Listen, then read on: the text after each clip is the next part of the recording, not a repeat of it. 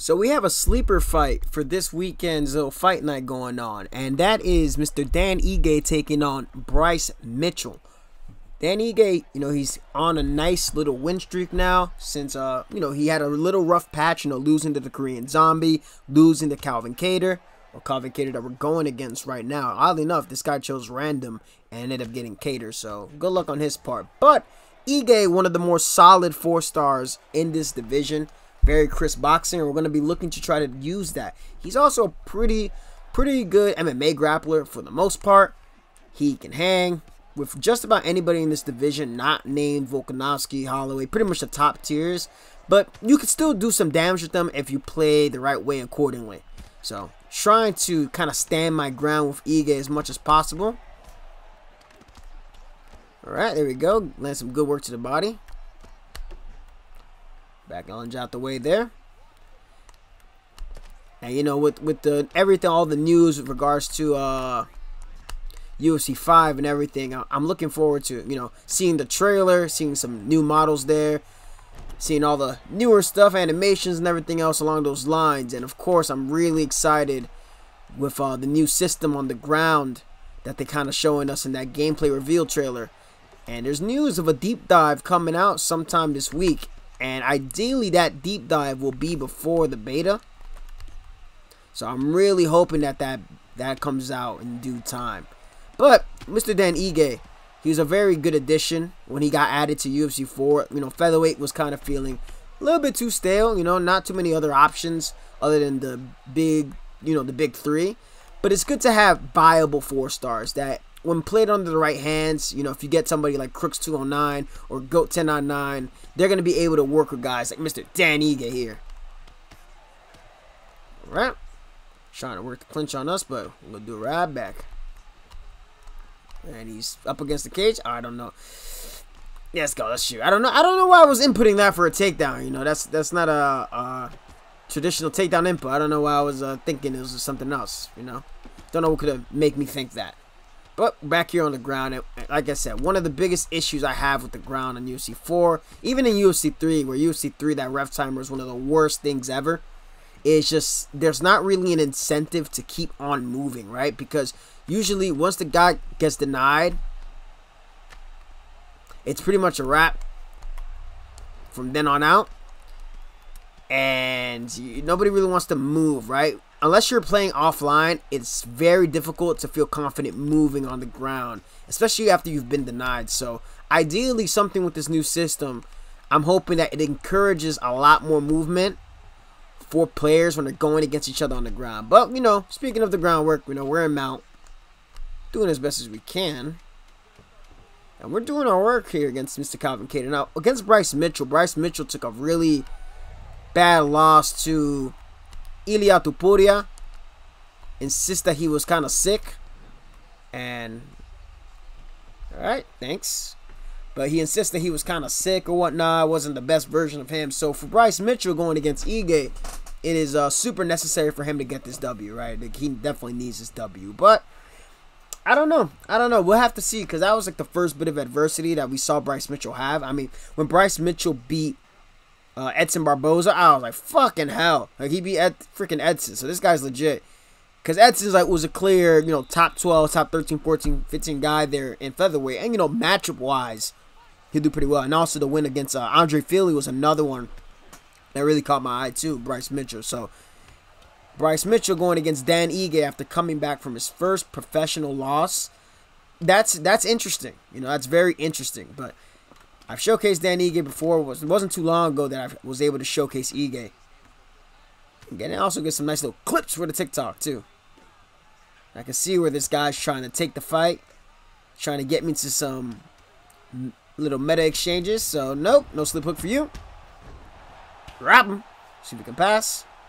Oh, yeah. And one thing too. Like, I've opted to, for the new guys who already don't, it's their first time watching me and whatnot, I always generally opt to pass guard and try to get some damage off in the next position, because the ground and pound, although it was like a cool, nifty idea for like UFC 4, I'm not a fan of the fact that they just, it gives somebody one chance to kind of slip a strike, and they're able to reverse position. It would make more sense if you're going against a jiu-jitsu black belt or the stamina is really low, but I always felt that the requirement for that isn't really as strict as it should be, and it's not really rewarding actual good timing. It can pretty much reward somebody who's just wiggling their stick, and you know, and then they're Gucci. But whatever.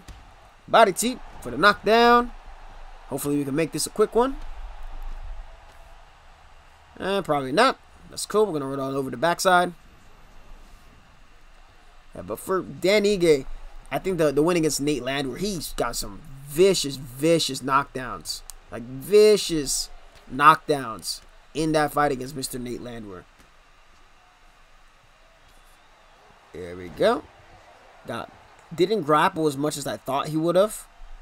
And boy, did he showed out pretty big there. So I want to see if there's going to be any grappling exchange between the two. Of course, the thing too with in the 4 losses, in like his 4 recent losses with Dan Ige, Movsar Zavloyev, who's a top 10 guy at featherweight now, like his grappling was a problem. Josh Emmett, it came down to the power discrepancy.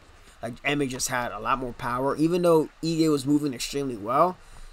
I felt like Emmett's power almost cheats him against certain fighters that I don't really feel that he's better than.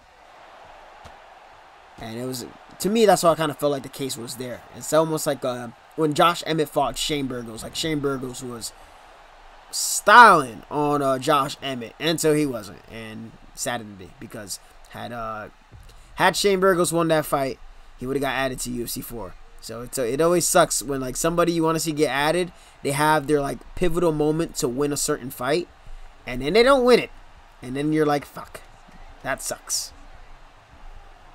Well, going for the gilly. Fortunate time ran out there. Yeah, Dan Ige also got blessed with a really good model for Division 2. Like the combinations, especially when he's stationary, they flow really well in comparison to a lot of other fighters in the game. So I do like that. The idols, I tell ya, the fighter idols are one of the most important things when it comes to competitive play. We're gonna chill here. We're not gonna get too overzealous. Don't want to risk trying to force a finish.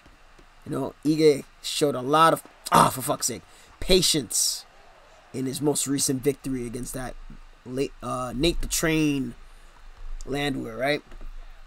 So we're gonna try to show a little bit of that patience ourselves.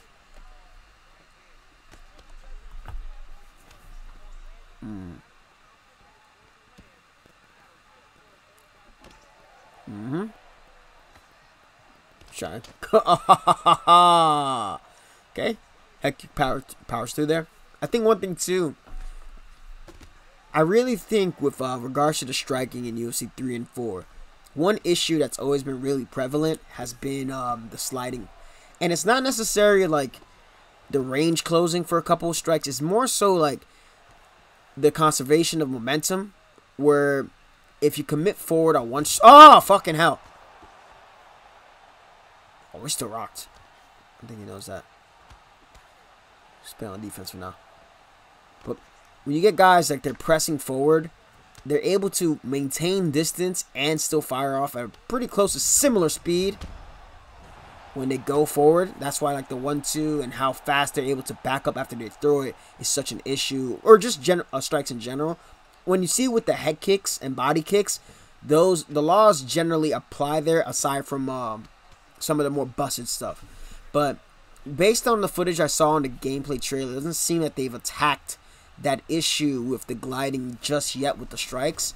So I'd like to propose something along those lines. I want them to maybe try to increase the frame penalty, like how long the strike is in frame, especially when you go forward, because a lot of players tend to get away with, and that includes like myself. Like there's certain things that you have to almost bypass certain things in reality to make it work in the game.